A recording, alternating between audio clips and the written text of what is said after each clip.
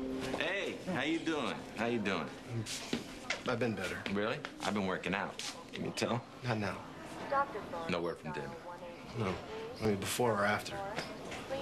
It's a long story. He made it back from New York for a little bit. We talked and, I mean, briefly. Anyway. What about Liza dropping her drawers to keep Colby away from him? That's disgusting. Who does that? I can't believe that. Can I just say? Anyway, at least I got the chance to tell him that I knew Liza was lying. You know, that I believe him. That I believe in him. Then what happened? Crap, forgot to hold on. You got that thing? I gotta. Thank you. So anyway, listen, I could have sworn we were making progress, you know? He's looking me in the face, he's starting to open up a little bit, and then boom, Colby shows up. And then Liza shows up. Whoa, that's bad. Oh, no, actually, in terms of thermonuclear war, it was pretty decent considering Colby just found out her mother tried to seduce her boyfriend. Holy hell. Yeah, it was something like that. Anyway, Colby can understandably, she gets upset and she takes off and she took Damon with her. Mm-hmm. Well, they're probably just cooling off. No, see, that's what I'm worried about. When we were talking, Damon told him he's been, getting kind of frustrated with Pine Valley. And who can blame him? You know, he's thinking about moving away with Colby. And initially, he was, I felt like he was going to stick around a little while to think about it, and now this has really lit a fire on him. And the problem is he won't answer his phone, you know? The problem is they could be anywhere. That's the problem. No, it gets better. Listen to this. Not possible. Go ahead, sorry. Anyway, after the kids took off, Liza admits to me that she switched out Damon's medication with a placebo. No. Yes. Who does that? Sorry, go ahead. That's what obviously I don't give a damn about Liza, but I'm worried spitless about Damon. If he's not on the medication, it's not going to be too long before he starts acting exactly like he did before any of this happened. He's going to be irrational, he's going to be unfocused, he's going to be angry, and he's not going to know why it's happening. He's going to get back on his medication, back on protocol, and he will be fine. Yeah, if I can find him. But that's a big if, and what happens even after that, you know?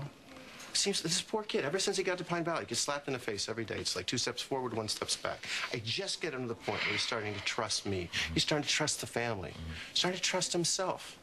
And then something like this happens. How's he ever supposed to get past it? He'll get past it because he's got you as a dad. Oh, yeah. He's a real prize winner. The only thing I can do is I gotta hunt him down, I gotta hog tie him, drag him back, and somehow help him to cope with this. Well, my opinion, honestly. Do I have a choice? Let him go.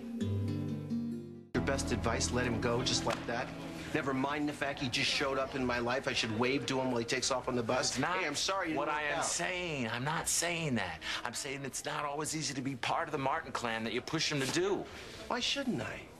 Let me tell you something. This family is a miracle. It's the best thing that ever happened to him. It's the best thing that ever happened to me. It saved my life. Remember? You were there. Greatest family on the planet. Not always easy to live up to. What is that supposed to mean? What the hell is so hard about being loved? Nothing. Great love, big love, huge, unconditional. Just not always, simple to be a part of that whole thing. And now you're freaking me out. Damon said something exactly like that not too long ago. So I'm not crazy, right? Look, our parents did a great job. They built a beautiful foundation for us to build on when we are ready to build on it. When we're ready. Are you talking about anybody in particular? Look, I had to find myself. I had to find out who I was before I was ready to accept all this beautiful love, okay? Where were you? And it's amazing. It was beautiful. And when I was ready, I came on my own. I didn't need to be dragged here by anybody. That's what I'm saying. You didn't have to be dragged by. Dad would never do anything like that. Dad was a better father than I am. Dad would let us find our own way because he's smarter than I am. Don't shush me. Yes, he was smarter than you. Much smarter than you.